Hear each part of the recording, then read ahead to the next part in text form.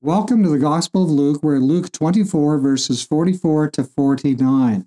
Then he said to them, "These are the words which I spoke to you while I was still with you, that all things must be fulfilled which were written in the law of Moses and the prophets and the Psalms concerning me." And he opened their understanding that they might comprehend the Scriptures. Then he said to them, "Thus it is written, and thus it was necessary for the Christ to suffer and to rise from the dead the third day, and that repentance and remission of sins should be preached in his name to all nations, beginning at Jerusalem. And you are witnesses of these things. Behold, I send the promise of my Father upon you, but tarry in the city of Jerusalem until you are endued with power from on high." And so Jesus gives some parting instructions to his disciples. They need to receive the Holy Spirit. Jesus is going to heaven. The Father is going to receive his sacrifice. Jesus is going to ask for the Holy Spirit to be poured out upon them in a fresh, new, full way. And that's what's going to happen.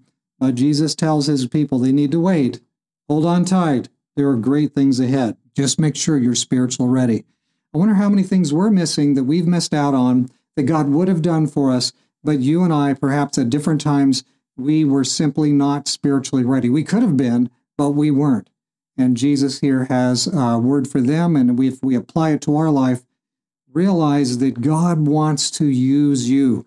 God wants to do things through you, whether it's to give a word of wisdom to somebody, whether it is to encourage and strengthen and give courage to someone, whether it's to preach, whether it's to actually have some part in a healing event, or whatever the case may be. The Father wants to use you. Many times it's a very simple way. But you know what? Many times we're not available. Our head is too full of stuff that's spinning in there. We're thinking about things we got to do, a big list of things, and we're full of nervousness. And there's no space for the Holy Spirit to kind of get in there and get us into the right spot. So friends, let's make sure we're available to our King for his service day by day. Let's pray. Dear Father in heaven, we thank you that you can help us, you can transform us, you can use us in your service. And Lord, as we're looking at the example of Jesus, we realize that there are many things you want to do.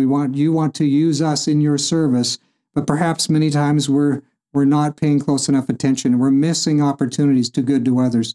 So bless us, Lord. Help us to have your guidance. Help us so that we can do good for others and to others.